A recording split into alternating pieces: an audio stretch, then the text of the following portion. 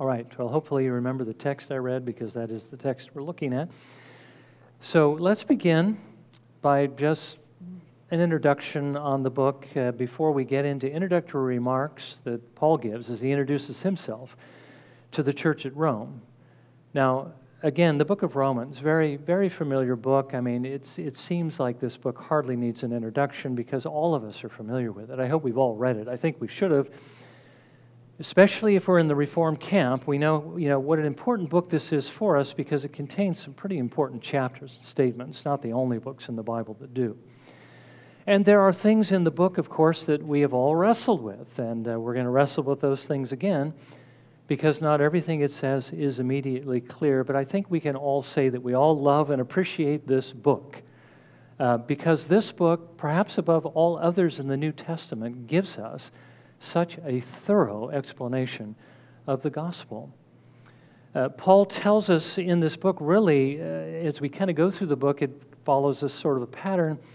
First of all, why we need the gospel. That's very, very important. Sometimes, we share the gospel of what Jesus Christ has done, and we leave out the important part of why we need it. Well, Paul explains that because we've all sinned and fallen short of the glory of God.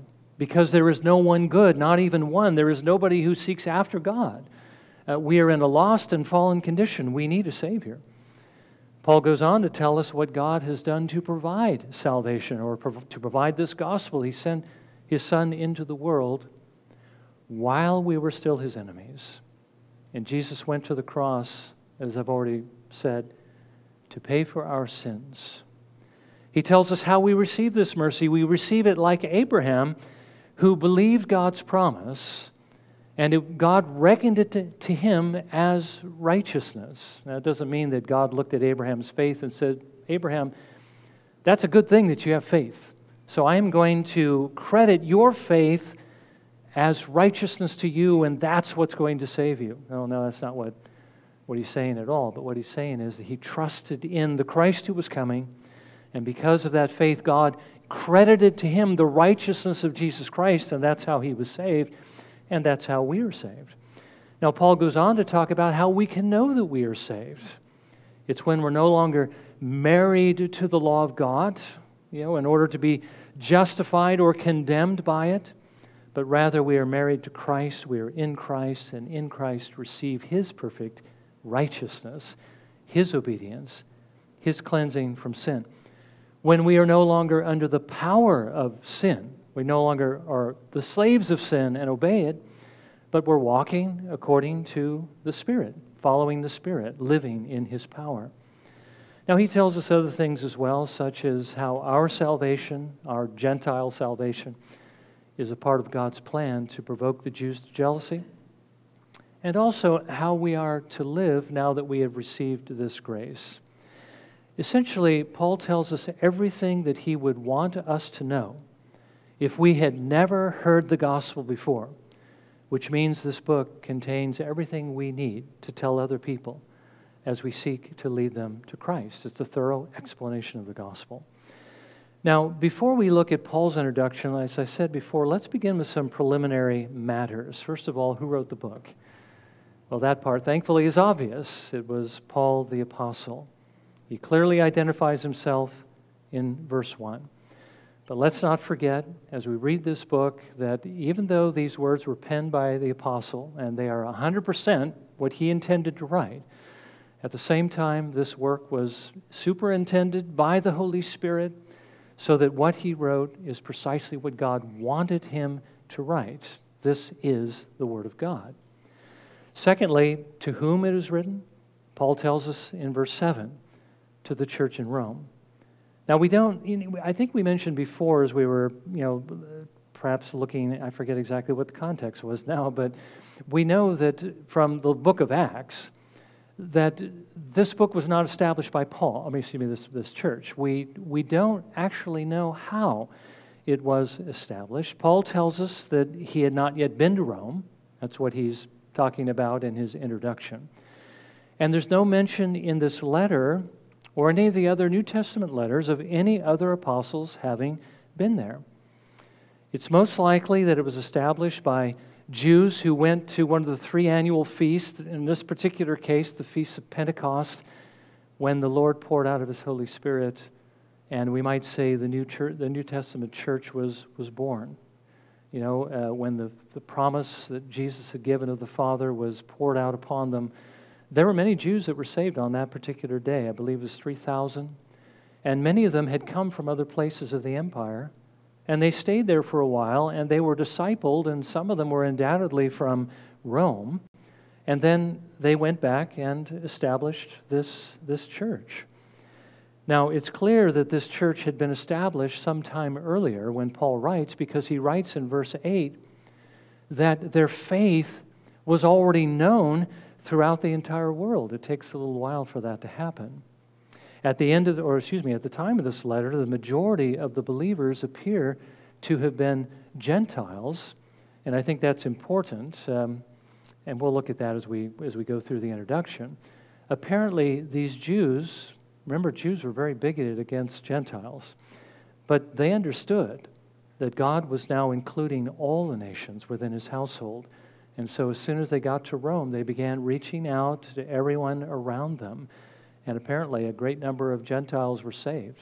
You know, sometimes it's hard to tell whether Paul's writing to Jews or Gentiles. He was writing to both. They were both present in the church, but it appears as though they were predominantly Gentiles. Third, when was the book written? Well, Paul composed it sometime before his trip to Jerusalem, which is what we saw at the end of the book of Acts. We read in Romans 15, verses 25 through 26, this, "But now I'm going to Jerusalem serving the saints. For Macedonia and Achaia have been pleased to make a contribution for the poor among the saints in Jerusalem." Now, remember, we saw this towards the end of the book of Acts. This is why Paul made that last trip to Jerusalem. He had collected this gift from the Gentile churches. They had shared in the Jews' spiritual blessings, and so he says they ought to share in your material blessings. This was the money, the gift that Paul was bringing, and it's the money that Festus, remember, was hoping that Paul would use to buy his freedom, which is why he called and talked with him often. If you weren't here for that series in Acts, sorry, but hopefully it sounds familiar. So he likely wrote it while he was still at Corinth on his 3rd missionary journey, sometime between 55 and 57 AD. I believe we saw that his imprisonment was around 61, 62 AD. Now finally, his purpose in writing this letter.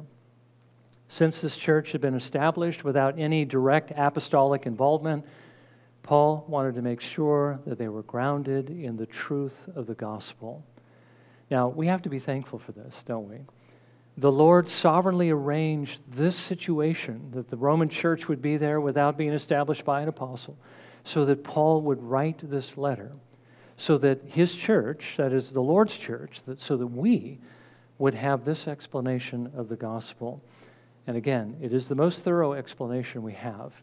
And it contains some very important things that we wouldn't have that insight if it had not been for this situation that Paul writes in. So again, this is God's sovereignty. This is his plan to give us this information, to build this foundation for his church.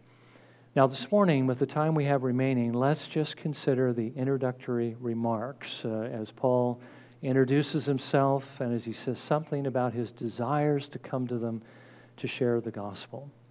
So first of all, he begins with some introductory remarks, introducing himself. First, how he viewed his relationship with Jesus. I hope you noted where he says, Paul, a bondservant of Christ Jesus. You know, that word I'm sure we've heard a lot about literally means slave, okay? Someone who is at the complete disposal of another person who basically belongs to him. In this case, he belongs to Christ. Now, from what we've seen in the book of Acts, that was certainly true of Paul, wasn't it? There was nothing he wouldn't do for his Lord. There was nothing he wouldn't risk. There was no price he refused to pay. Remember all the times he suffered. One time we believe he was even killed and then raised again to life. Paul gives basically a catalog of his sufferings in 2 Corinthians. And it doesn't look like the kind of life any of us would want to live. But Paul gloried in it because he was doing this for his Lord, and every beating, every stoning, everything he suffered was for his glory, but he did it as a slave of the Lord Jesus Christ. By the way, the fact that he was the slave of Christ, the bondservant, was not unique to him. And it wasn't unique to the apostles. Paul will later in the book of Romans call us also the slaves of Christ. And we should think about the implications of that for our lives. Now, before we react too strongly, and perhaps if we find it objectionable, we do need to remember that this is not forced slavery, okay? This is voluntary on our part. Nobody forced Paul to submit to Jesus. Nobody forced Jesus to submit to his Father. They both did this because they loved, okay? And if we love the Father and we love the Son, which we do by his Holy Spirit living within us if we're trusting in Christ, then we can't really help but do the same thing. You know, you're basically the slave of whatever it is you love, right? Whatever is in your heart. I've been thinking about that recently, you know, that everything that tears our affections away from the Lord, we need to get rid of those things because they're idols. He needs to be first because we are the slaves of that which we love the most. But it's a voluntary slavery. We give ourselves to the one whom we love. That's what Paul did. Now next, he points to his divine credentials. Verse 1, Paul, a bondservant of Christ Jesus, called as an apostle, set apart for the gospel of God. An apostle, as we know, is an official messenger of the gospel.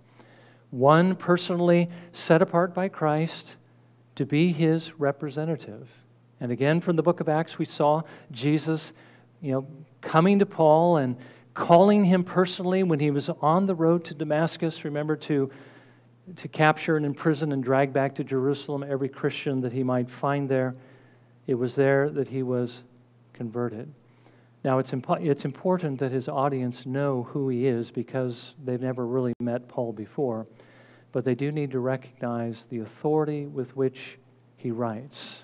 Now, again, they need to examine everything that Paul says according to the Scriptures like the Bereans, but yet he did write with an authority. What he was writing was the Word of God, and of course, as they compared those things, they would discover that to be true. So Paul, again, this is his introduction.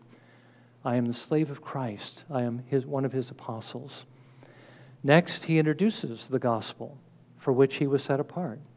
First, as the fulfillment of what God had promised through his prophets in the Scriptures, specifically regarding his Son, Jesus, who, according to his human nature, was born in the line of David. Okay, he points that out, showing that, again, the Jews understood, and perhaps these Gentiles did by this time, that this one who was the Messiah was predicted was going to be the son of David. He had to have the right to the Davidic throne. Okay, so that's why he had to be born in this line, but who was also declared the Son of God to be divine with power when the Spirit of God raised him from the dead. You know, we think about the resurrection as, Jesus was dead, and now he's alive again. And now that he's alive, he can be our Savior.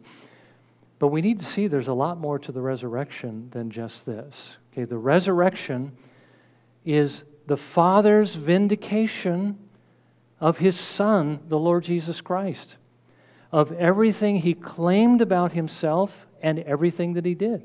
What is it that Jesus claimed? Well, he claimed to be the Son of God, the eternal Son of God. He claimed to be the Son of Man, which means not that he claimed to be a human being, but he claimed to be the Messiah. That's what the title Son of Man means.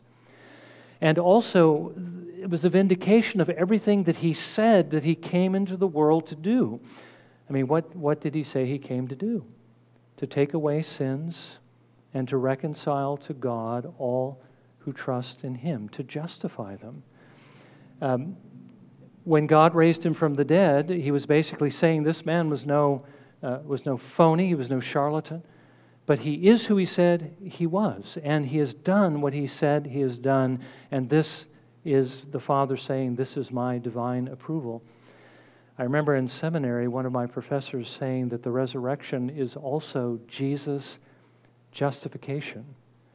Not just in the sense of vindicating who he was and what he had done, but this was his justification, or his being declared righteous by his Father. And I thought, that's an awfully strange thing. Why did Jesus need to be justified? And this sounded to me almost heretical. But what he meant by this was this: that Jesus suffered and died because of our sins. Okay? Our sins were credited to him, were laid upon him, and he paid the penalty. The penalty of that was suffering God's wrath and dying. So he was basically under the curse of our sins. But the resurrection meant that his suffering and his death actually paid for those sins, so that the guilt was removed. And once they were paid for, death could no longer hold him. And so what he meant by this is that this was the Father's declaration that his payment was enough, and that those sins had been discharged, and now Jesus was freed from death. And I think you can see the importance of that for us, because if Jesus had not been freed from death, that means that our sins that killed him were still not paid for, and we would still be in our sins. That's what Paul argues in 1 Corinthians 15. The resurrection is very, very important. At the same time, Paul is telling us here that Jesus had to be both God and man. He had to be man to take our place in the judgment. We are the ones who owed the debt. But he also had to be God so that he could survive making the payment. Remember, God's wrath was poured out against him. That would have disintegrated any mere mortal. The fact that he was God allowed him to survive, but it also elevated the value of the price that he paid, so that he could pay for our infinite debt to God's justice. Now, Paul says this is who Christ is, and this is the one who also extended his mercy even more towards him in calling him to the work of bringing this gospel to the Gentiles, that they also might serve him. By the way, I should mention, there's a lot of things in this introduction, so I hope we can see the relevance of each part of it. I just wanted to touch on each part of it. Pointing to the Roman believers, Paul writes this: "Among whom you also are the called of Jesus Christ." Okay, among whom? Among the Gentiles. Okay, this is the one that Paul was set apart in order to bring the gospel to the Gentiles. This is one of the reasons why we believe the church at Rome was primarily made up of Gentiles. I was sent to the Gentiles, among whom you are the called of Jesus Christ. He refers to them as the called, those who had been reached with the gospel, with the outward call of the gospel, but also with the inward call, that is, the inward call of the Holy Spirit that quickens them to life so that they could respond in faith and repentance. It's because of what he says in verse 7. It's to these he writes, "To all who are beloved of God in Rome, called as or called to be saints." Okay, so Paul is addressing this letter to those who have been called by the Lord Jesus Christ, to those who are beloved of God in Rome, called by God to be saints. In other words, these are some of what the Bible calls the elect. Okay, these are the sheep. These are those who have trusted in the Lord Jesus Christ. Now, these introductions to these letters are very important. I think you'll find that in each case they are addressed to the saints, aren't they? To those who have actually trusted in the Lord Jesus Christ, or those at least who are professing to trust in him, who perhaps on a judgment of charity are considered to be Christians because they're professing faith in Christ, because they're members of the church. But really everything that Paul writes about God's promise and the benefits of the gospel and what happens for everyone who trusts him really only applies to those who actually do trust in him. Now, I think when most people pick up the Bible and they read these letters, they tend to think that the Bible is written to the whole world. It says, Paul says, well, God loves you and he sent Christ for you and you're righteous in Christ. We think, well, this, we know that it can't refer to everyone. But we tend to take things in these letters as though they are addressed to the world, as though everything it says applies to everyone. But there is a particular audience, a particular destination, that a group of people that Paul is actually addressing himself to. And we see here clearly that it is those who are called, to those who are beloved of God, to those who are in this relationship with God. So it's not addressed to the world. It is addressed to believers, though we understand some of the things that are said in this letter actually do apply to unbelievers, particularly the opening chapters that speak about our situation as we come into the world before the Lord had mercy on us. So one thing to recognize is this, that everything that Paul writes here, if we are trusting in the Lord Jesus Christ, it applies to us. Because if we're trusting Christ, we are called, we are beloved, we are saints, that is, the holy ones, because we are in the Lord Jesus Christ. So Paul writes to them, and he gives his common apostolic greeting, grace to you and peace from God the Father and the Lord Jesus Christ, which of course is something that the Lord has given to us already. He has given to us that unmerited gift, that unmerited favor that comes through faith in Christ, and He has given to us peace with God and peace with one another. Now, quickly, Paul moves to, he points to the prayers and his desires on their behalf. First of all, how he thanked God for them. Remember, because their faith had become known throughout the world, God had given them the evidence that they truly did come to know Him. He had given them an active faith. They weren't Christians in name only. They weren't just those who say, I believe these things are true, I prayed the prayer, but they were living the Christian life. Their faith could be seen in the things that they were doing. Now, again, this reminds us that it's one thing to say that we trust in Christ, and everybody who joins the church basically says, I love Jesus, I'm trusting Jesus, I'm going to obey Jesus. But it's another thing actually to trust Him. And again, the difference really can only be seen in how it is that we live. Is our faith visible? Okay? Remember what James wrote in James 2:18 when he's challenging his imaginary objectors? Show me your faith without the works, and I will show you my faith by my works. What he's saying here is that if you have saving faith, that faith will be visible. It transforms your life. Faith responds to the Bible in the way that the Lord would have us to. If He says, do this, we do it. If He says, I made this promise to you, we believe this promise. It makes a difference in the way that we live. The world, in this case, could see the works that their faith produced. That's why their faith was being proclaimed throughout the entire world.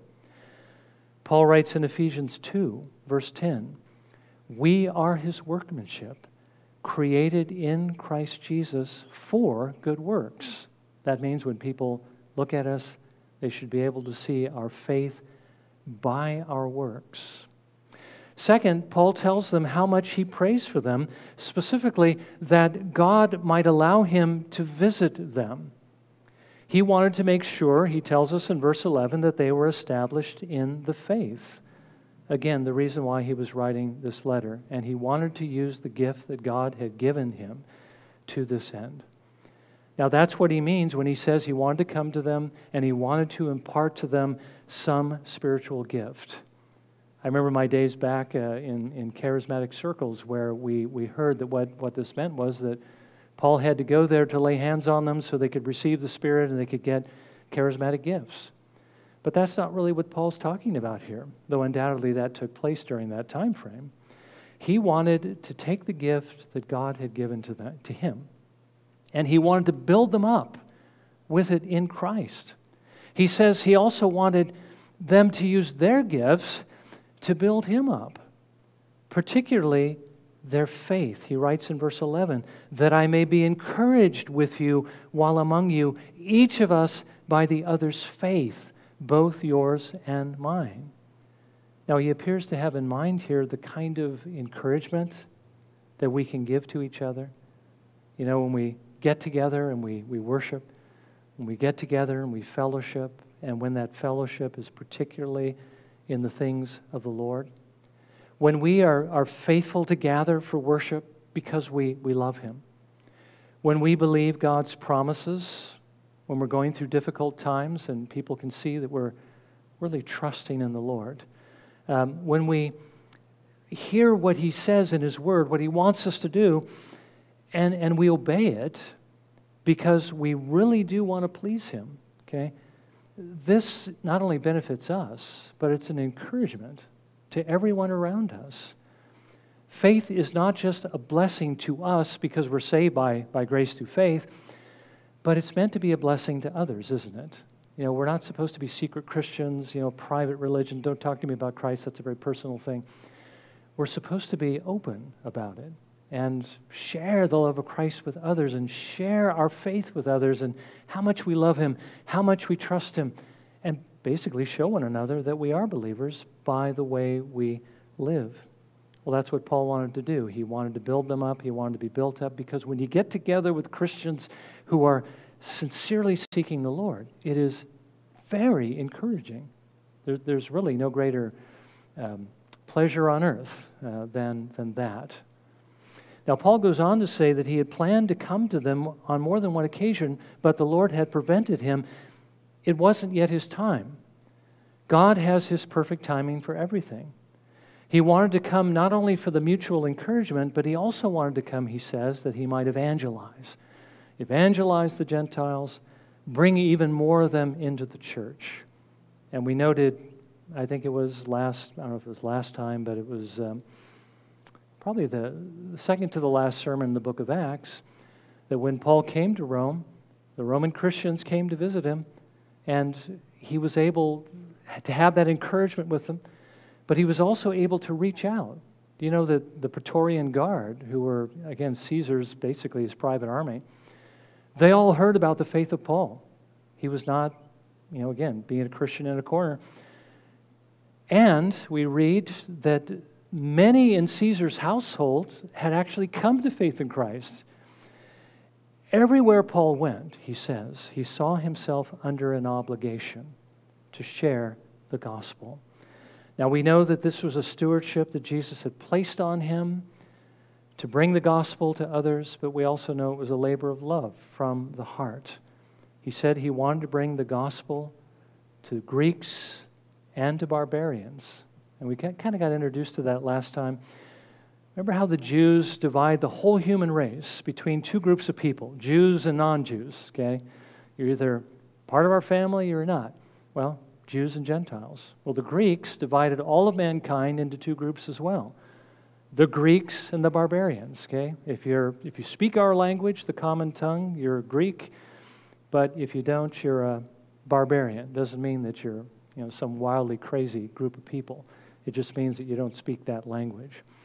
Well, Paul said that he had come to bring the gospel to both Greeks and to barbarians, to the wise and to the foolish, that is, those who were the schooled or the learned, and those who were unlearned.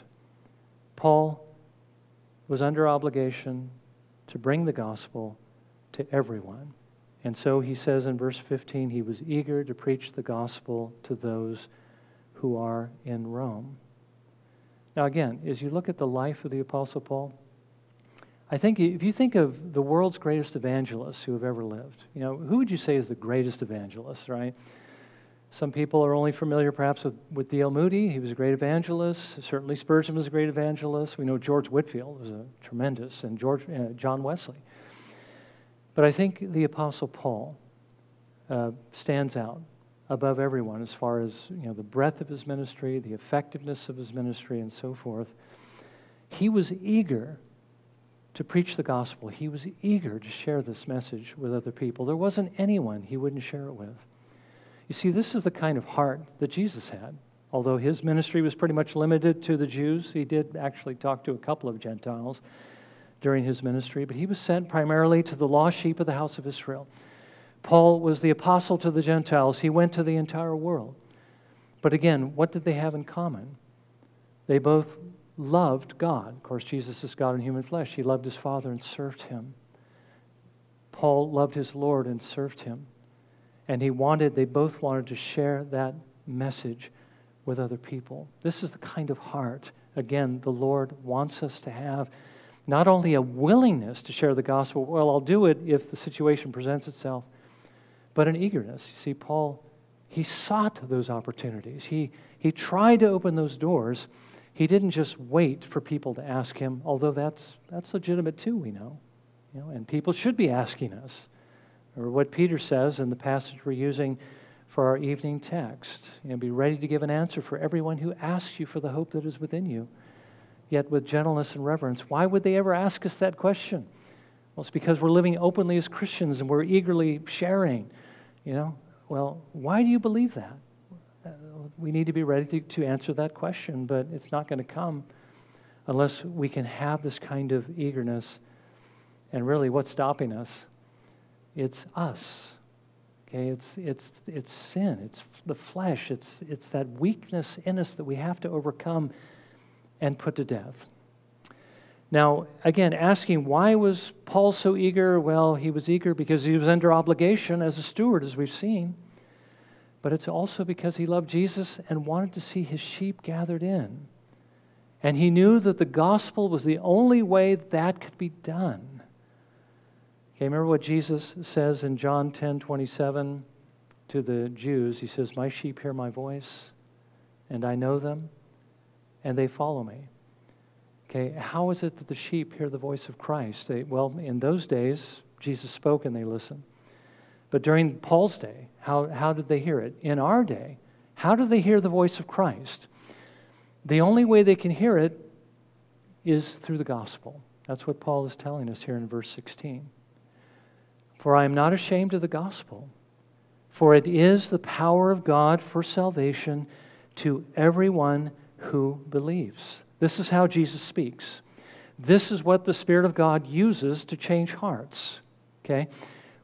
The account of what Jesus did to save sinners and how people can come to know him through faith. The simple message. This is something that we should not be ashamed of either, because this and this alone is what the Lord uses to save individuals. Now, Paul says he sent it first to the Jew. We know that God made this promise to the Jew.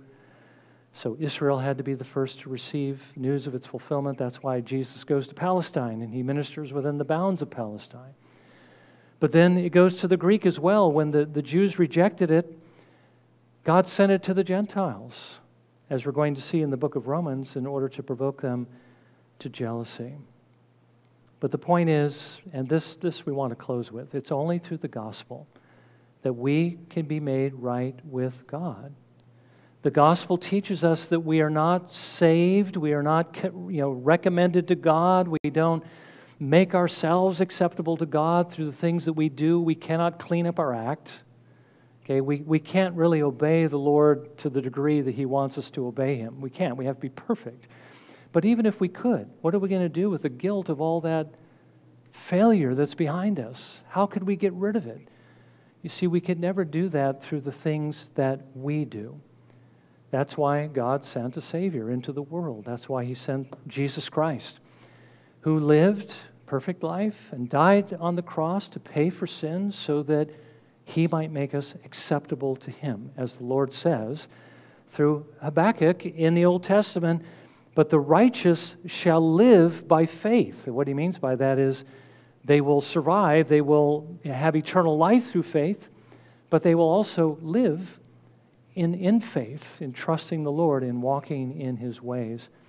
But again, that first truth, that's the great truth that the Lord revealed to Luther, remember, during the Reformation, that transformed his life and that started the Reformation, because Luther was under the impression very distinctly, and even in the Augustinian monastery, who they should have known better, that he had to be good enough for God to accept him, but he was never good enough, and so he always felt condemned. And it wasn't until he understood this passage that the Lord, as it were, opened the gates of paradise to him. He felt his sins removed and his acceptance with God as he saw it was in the Lord Jesus Christ. and in Him alone. That's the great truth of the gospel. Now that's what Paul's going to explain to us in great detail in the book of Romans. Next week he's going to begin his presentation where we should also begin, and that is why the whole human race is guilty before Him. The condition that they're in, why they could never possibly save themselves. That's the condition we were in before the Lord came to us in His grace and His mercy. But again, the gospel is the way we escaped it. That's why we love it, and that's why we shouldn't be ashamed of it. Well, let's think about these things. And again, as we prepare to come to the table this morning, let's remember that Jesus, this is a representation of really His whole life, but primarily His death. Jesus had to die in order for us to be saved. If God would send His Son into the world to give His life, could there be any other possible way? You know, Pelagius, remember as we were looking at this, I think it was on a Wednesday, Pelagius, a monk who lived during the time of Augustine, said that Adam just gave us a bad example. Jesus gives us a good example. We just need to follow the example Jesus gave us. Well, if that's true, why did Jesus go to the cross?